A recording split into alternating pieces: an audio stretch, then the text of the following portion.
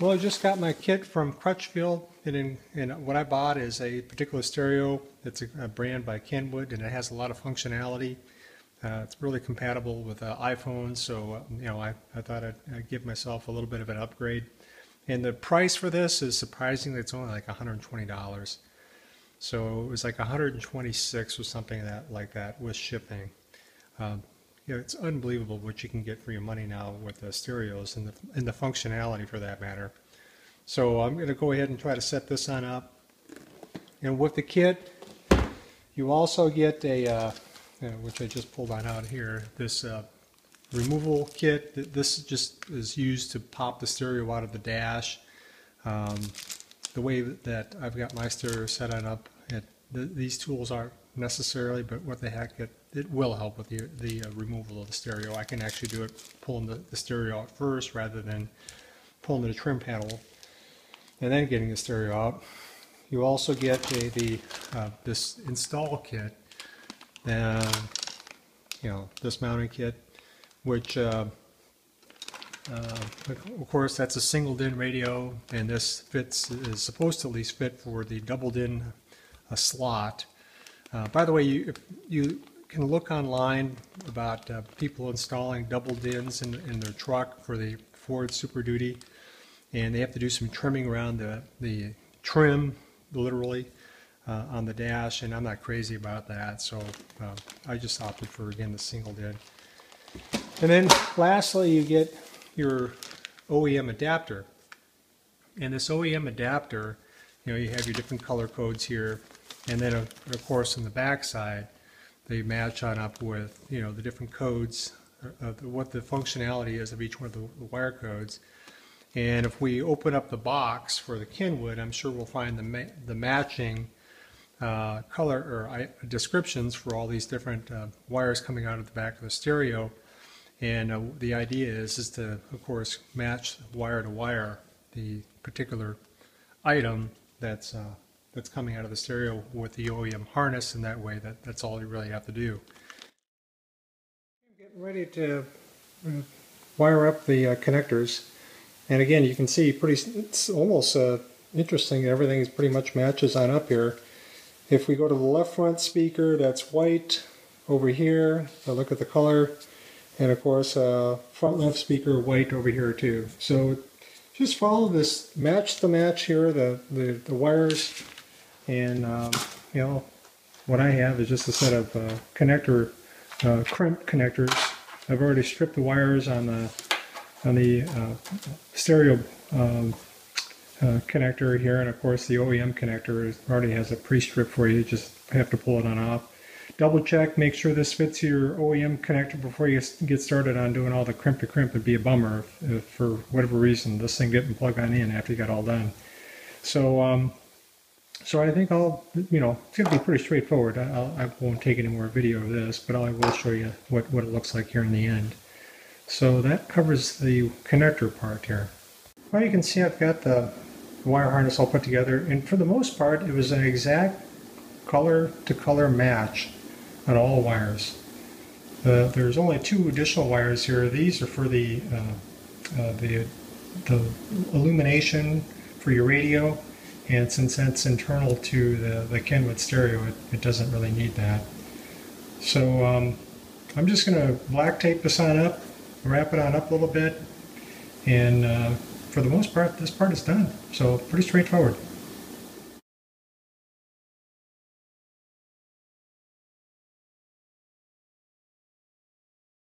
Okay, I'm going to remove this dash trim panel. And the way that I'm going to do it is, it's really this is only held in with push clips.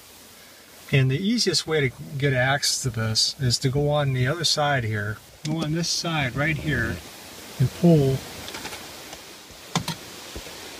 this trim panel on off. And that'll allow you to get your fingers behind this thing and pull. So if I pull, it just pops that thing loose, and you can pretty much pop it all the way around. Of course, it might help to put the steering column down as far down as you can get it, and then just pull around, and this whole area, this whole dash part, should be completely removed without very much effort. So we're going to go ahead and pull that on off, and that'll take care of this step.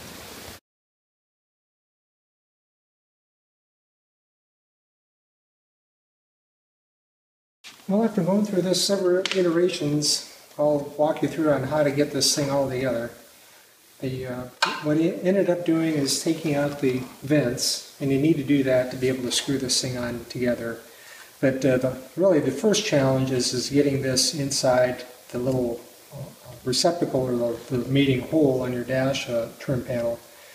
So it's best to have the faceplate off, this all screwed together, and of course you've got your hardware, and I bent this to allow conformance to the radio right here using a heat gun. You could cut it off too with just a pair of pliers, but I opted to bend it to keep more of the structural integrity. And so I've got everything all together here, snapped together. And by the way, if you snap these sides on in here, you know, essentially well, it's a whole lot easier to take the faceplate off to snap these pieces on in. Otherwise, it's a real challenge. So a little bit of a learning curve on this. So step number one is we're going to go ahead and slide this on in here and pop this in place. It's the easiest thing to do. Get the 1, 2, 3 clips on this side, and then on this side, it's a little bit more of a challenge, especially since we've got all this bracketry in here. And what I'm going to end up doing here is to give it a little bit of a support here, a little help. I don't know if you can see very well while I'm doing this, but I'm bending these tangs on up a little bit. And just enough to get over that shoulder there. Pop them in place. Now, okay, now they're all on in. So I've got this piece in place, and it's all snapped together.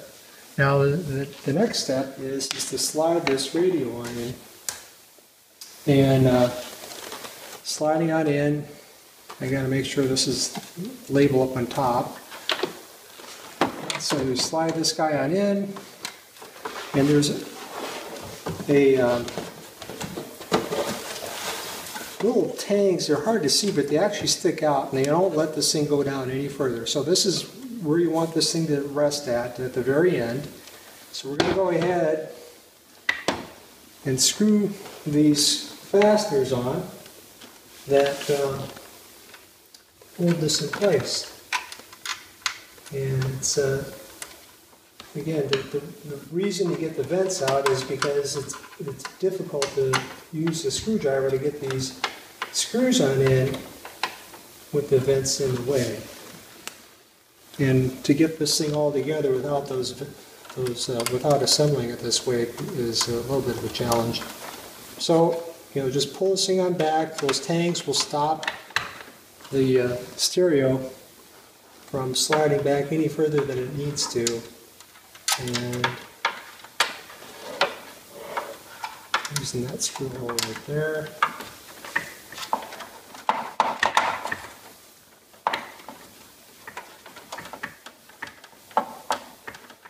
Sheet metal screws there.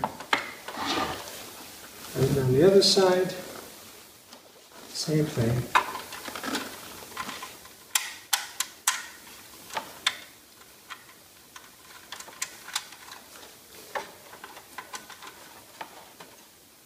Alright. Now we have this part all assembled. Next thing really is and I won't do any video clips of that, is just to screw those back on in, and we can install this now in the truck. It's pretty much assembled. The only thing that I need to do inside the truck yet is, of course, we need to plug in the wire harness, and that plugs in right here, of course, for the stereo side, and plug this into the OEM harness.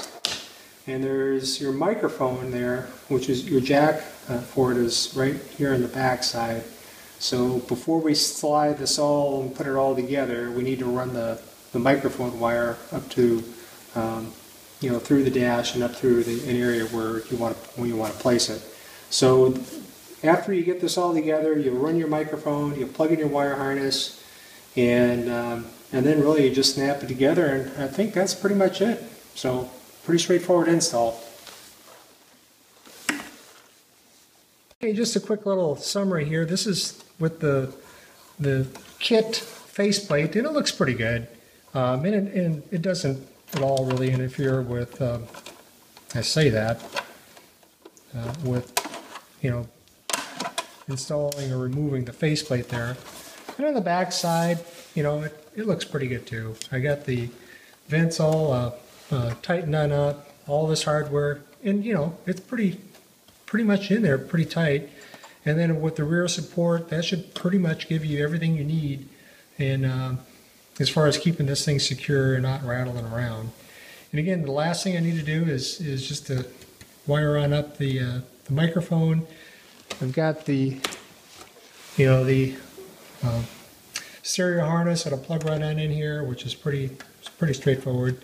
I'll plug that on in when we get it in the truck. So for the most part, this job is nearing the end. So that's it for right now.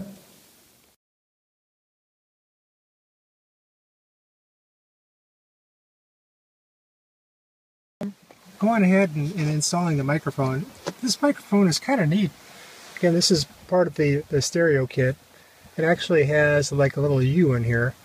And so I'm going to slide this behind here and stick it on up here on the top. And then I'm going to, of course, run the wire up behind the headliner down the if I can move the camera on over here. I'm going to go ahead and remove the side of here and run that wire all the way down over here to the dash, and then of course over to the radio. So I think that's a pretty good location for the microphone. I think the stereo actually has some sort of a adjustment too for the sensitivity, which is kind of good. Right? So we'll go ahead and put this together here, and I think it's really only a couple more clips left, and that's it. All right, time to put this thing together here. First off, I'm going to take this connector and hook it on up to the OEM connector, and looks like it goes on this way. And even though it does have a push fastener, so that is actually clipped on in there. And I ran my of course microphone on over. I've got the antenna now, so you can't see it, but I'm actually plugging on in here to, oh, let me bring this on up here.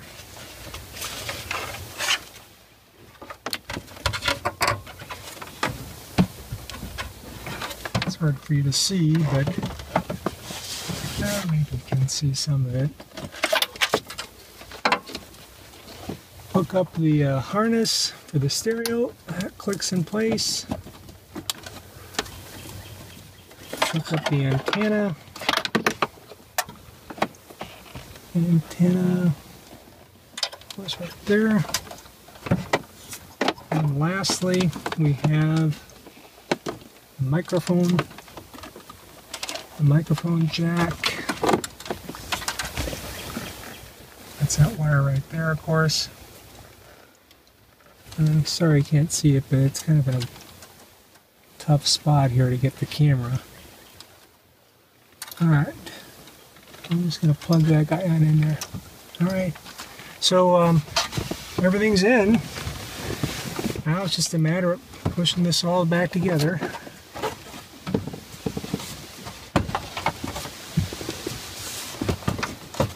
Of course, you want to position this just right before you snap it in place.